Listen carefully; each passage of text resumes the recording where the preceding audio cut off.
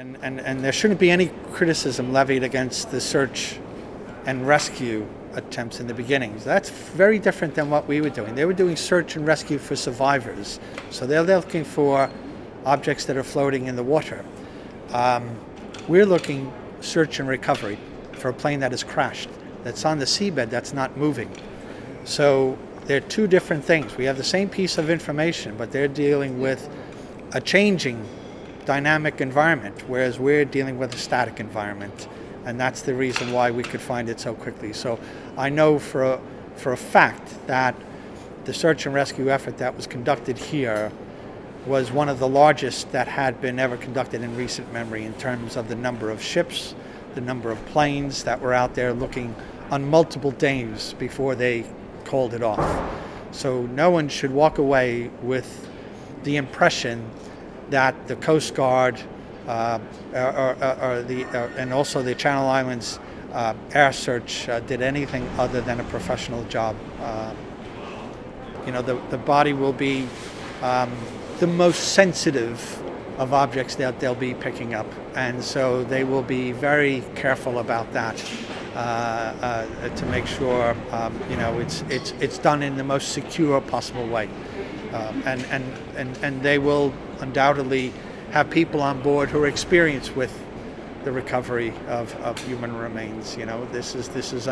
Sadly, this is not the first time this will have happened, that this group will have worked with something like that. So, I'm sure they'll have the right professionals out there doing it. Well, there's a much greater chance they'll get answers if it's recovered.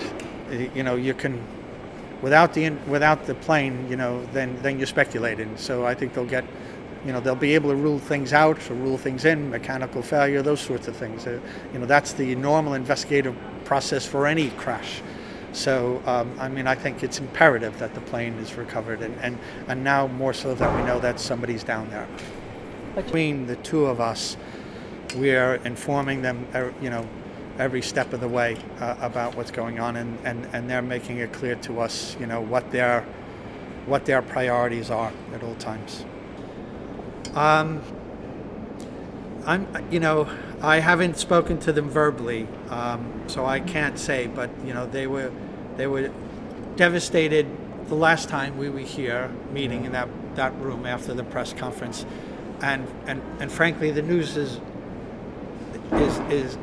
worse today, isn't it? Because now their worst fears are confirmed, and so I imagine they'd be just as devastated, and it's going to take a long time for them to come to terms with the loss, like anybody in a tragic event like this.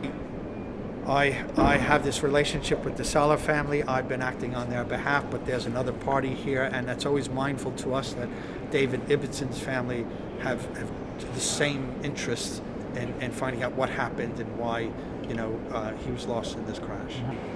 Sala family, because I knew the plane would be findable, and so I'm not surprised. I personally told my wife it could be done in 6 hours, and we found it in like 2, and then spent a number of hours doing what we do to confirm that.